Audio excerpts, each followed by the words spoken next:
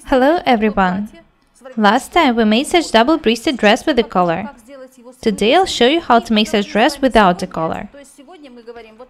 You already know how to make a collar and how this dress looks like with it. Today I want to show you how it will look like without the collar. Very long time ago I showed you how to make an unusual stand collar. Watch the video if you haven't done it yet.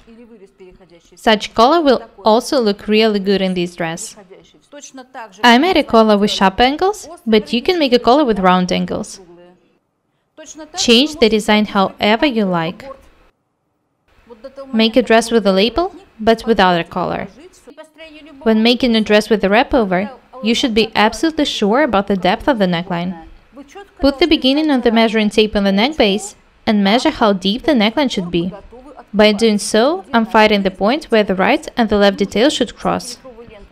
I want the neckline to be 14 cm deep. Let's start working. This is where the first button should be attached. This is the center front, and this is the shoulder seam. How to find the level from which I should measure 14 cm down? First, I need to mark the shoulder seam level. Here it is. Next, I need to make the center front longer. Next, I need to mark the neck base 8 cm down from the shoulder level.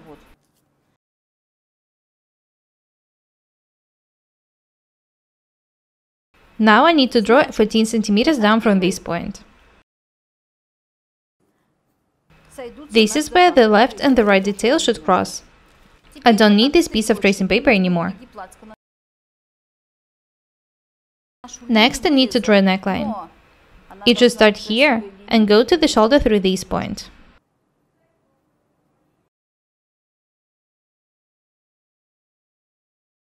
Now I can start cutting.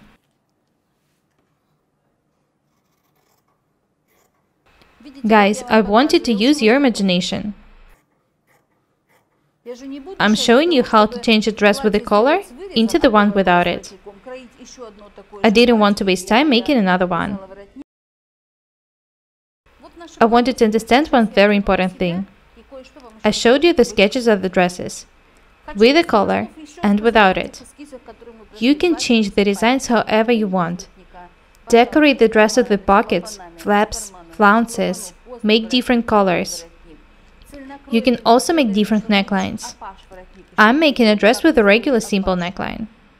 I also recommend making such neckline. It will look really good. I told you how you can change the design and decorate the dress. Notice how this dress looks like without a collar. As I've already said, you can make not only dresses, but also blouses, jackets and coats using this technique.